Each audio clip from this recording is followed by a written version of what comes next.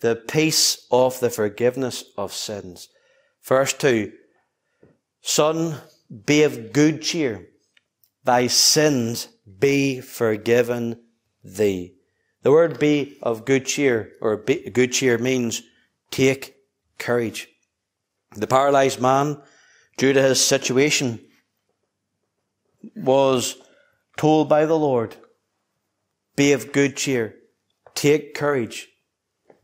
What I've said, I'm able to do. Your sins be forgiven.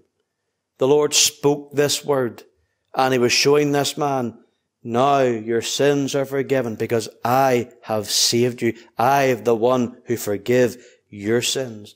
And so you can leave today with the peace of having sins forgiven. You can leave today with the peace in your soul. You can take courage. You can be of good cheer. That if you ask Jesus Christ to forgive your sins, he will forgive your sin. And you will have peace with God. Peace to live for Christ on earth. And peace for all eternity to be with Christ in heaven. Are your sins forgiven tonight? Is it well with your soul? Are you saved by the grace of God? I trust you are. But if you're not, ask the Lord to save you.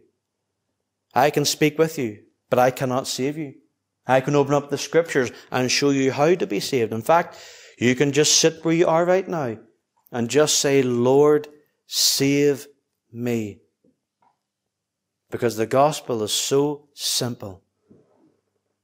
It's about confessing your sin to the Lord Jesus Christ, who is able and has all authority and all ability to save your soul.